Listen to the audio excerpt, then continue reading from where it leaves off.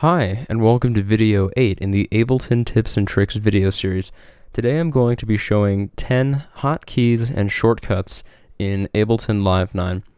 What hotkeys enable you to do is speed your workflow considerably as opposed to going to drop-down menus again and again, especially if you're doing the same task on a repetitive basis and you know for a fact you're going to be doing it many times during your session or working on a track.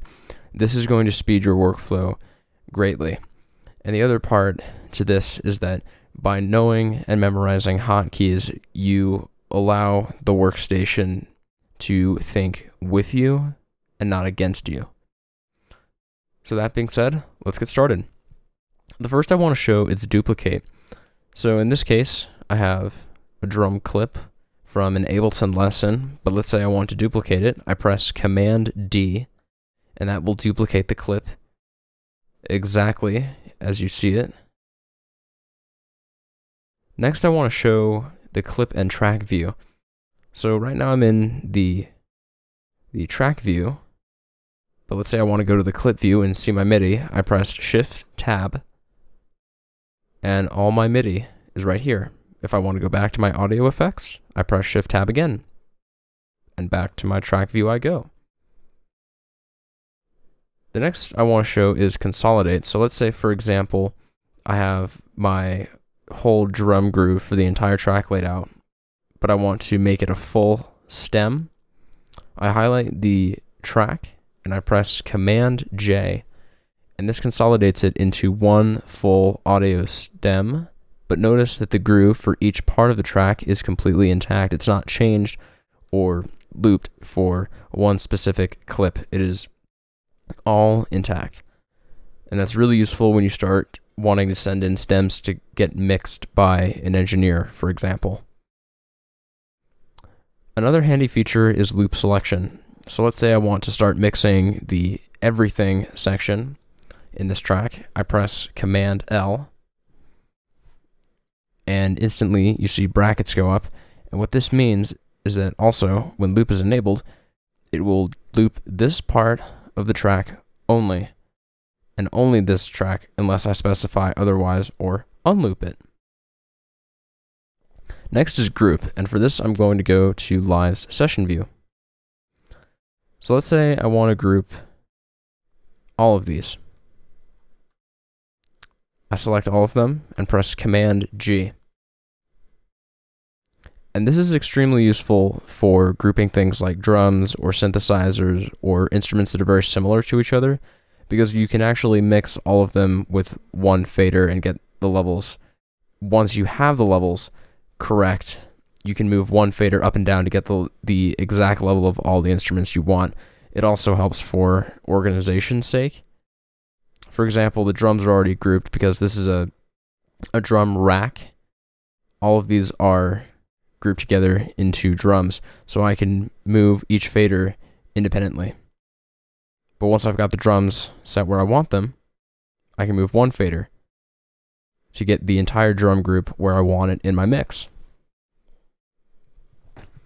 Another minor hotkey is rename. So for example, I can press Command R, and I'll just rename this synth.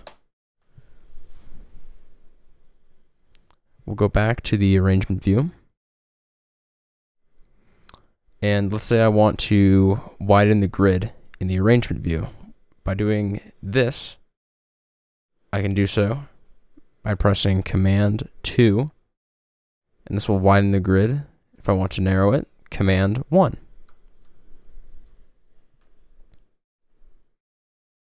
Another handy feature is if you have a third-party plugin instantiated. Let me enable that. So right here I have Camel Audio's Alchemy, but let's say I want to hide it, but I don't want to close it and move my mouse. What I can do is go to my keyboard and press Command Alt P, and that will hide the plugin. But if I want to open it again, Command Alt P, and it opens it up again.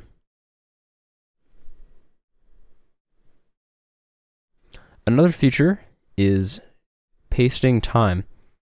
So what I'm going to do is highlight this piece of empty time, press Command C to copy that. And let's say I want to extend the intro. What I can do, I can either highlight this and duplicate it, or what I want to do is if I want to change something in the second part of this track, I can, after copying the time, press Shift Command V, and that will not only give me extra time in this part in the drum section, but on the entire track itself. So that's really nice. The last hotkey I want to show is bypassing clips, and the way you do this is by simply pressing 0. Now, by deactivating clips, what this allows you to do, rather than having to go back and forth and turn the track on and off, what I can do is just deactivate clips. And this is actually great for a technique called subtractive production, which I'm going to talk about in a later lesson. And this is great if you feel that a piece of the track itself is not working, and you can simply disable it and see if it actually helps the track or hinders the track. So that is 10 hotkeys and shortcuts in Ableton Live 9. And that concludes this video, and I will see you in the next one. Take care, and thanks for watching.